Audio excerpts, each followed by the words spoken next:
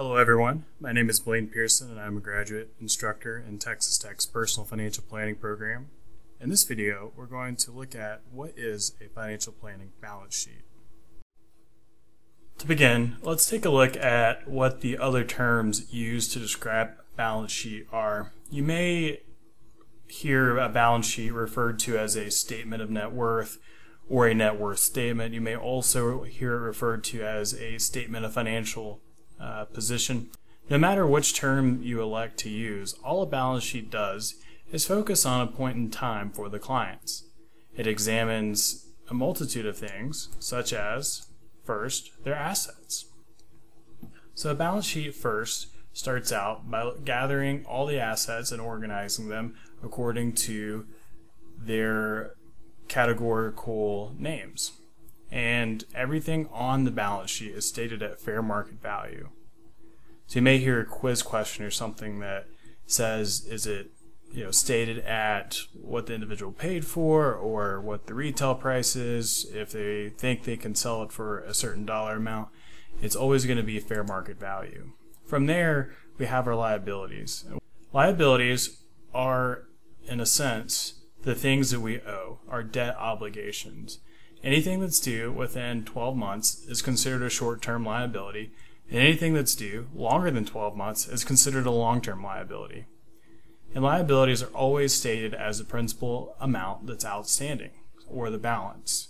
So if you have a mortgage, for example, on your home, you would report your liability as the remaining principal balance due on that mortgage. You would not put what you originally had the mortgage for or anything like that. It would always be the principal outstanding.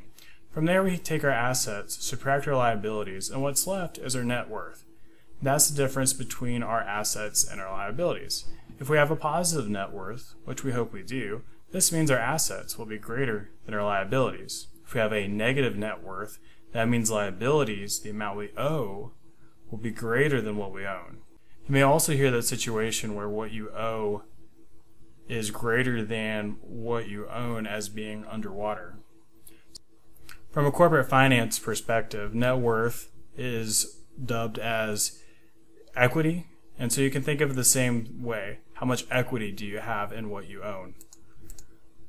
And balances are always stated as a specific day, so the balance sheet as of June 1st, as of August 1st, and this is because balance sheets are always changing. You're always paying down principal on your mortgage. Your investable assets are always fluctuating in value, etc.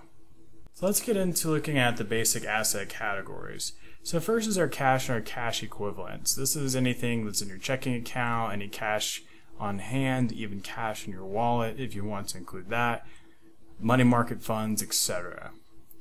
And anything that's also expected to convert to cash within 12 months is also considered an asset. Now, or a cash asset. Now, what an investable asset is, or investment assets, are assets that you have that are invested in a stock or in a business or something of that nature. And we normally think of these as our long-term assets that we have to achieve our client goals. So stocks, bonds, mutual funds, retirement accounts, etc. Our personal use assets are things like furniture, maybe a motorcycle, clothing, things to that effect. Usually personal assets are not things that we consider instrumental in our planning outcomes. Most clients may find it difficult if you, as one of your recommendations, say, oh, go sell some of your clothing, or oh, go sell grandma's furniture. Typically, the most emotional assets are personal use assets. And those are typically ones we want to stay away from in making recommendations, right, and making changes from. Now, granted, if it's a car that they can't afford or something like that, that's a little different. But typically, a personal use asset is kept by the client because the cash that they can get for that asset is not worth what the client has value for on that asset. Now, these assets are used to maintain clients' lifestyle, etc. So, a few additional asset categories that you may want to consider adding to the balance sheet: retirement assets, real estate assets, businesses that the client may own. So these are categories where if the client may consider, or you may consider, his real estate or her real estate assets separate than the investable assets or even the business assets, you may want to individually categorize those.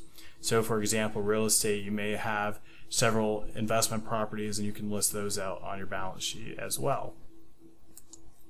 I have an example of a balance sheet that I constructed for some clients here, and as we talked about in the first part of this video, we first take all of our assets, our cash, our investable assets, personal use assets. And in this case, if we look at all of the clients' cash assets, they have around $224,000 in cash and cash equivalents. And again, those are things like the checking account that we talked about, the money market fund, etc. Our investable assets here, we decided to lump the investable assets along with your retirement assets because there is only one investable account here and one educational account. We just decided that it made sense for the client, for simplicity purposes, to just have this listed as one category. Now granted, if the client had several investable assets and it made sense to then have its own category separate from retirement assets, same thing with education assets, you can certainly do that. What you want to try to avoid is having a ton of these individual assets. You can, almost asset out anything, right? You say all the IRAs, then all of Monica's IRAs, etc. So we want to be cognizant of the fact that our clients really want to see it just a simple summation, and the more that we can help do that, the better. Our personal use assets here, jewelry, we have a gun collection, some home furnishings, etc., and the values there. So we sub all three of these, and this gives us our total assets. Now this is not necessarily how much the client is worth, right? Because they're somewhat leveraged with liabilities. Here they have some outstanding credit card debt, some short-term loans on auto loans and track car loans, etc., as well as some long-term liabilities. We see that the principal amount on the mortgage is included, the long-term part of the auto loan is included here. If you remember from the first part of the video, anything due within 12 months is a short-term debt. Anything due longer than 12 months is a long-term debt, so that's why we have these two separated. From here, we take the summation of all of that and all that they owe, both current and long-term, and that gives us our total long-term liabilities. So if we want to figure out, okay, how much are these clients worth, we take the total assets, the 2.3, minus the 205,000 in total liabilities, and that gives us the total net worth of the clients. Again, this is Blaine Pearson, and in this video we covered what is a financial planning balance sheet. Thank you for watching.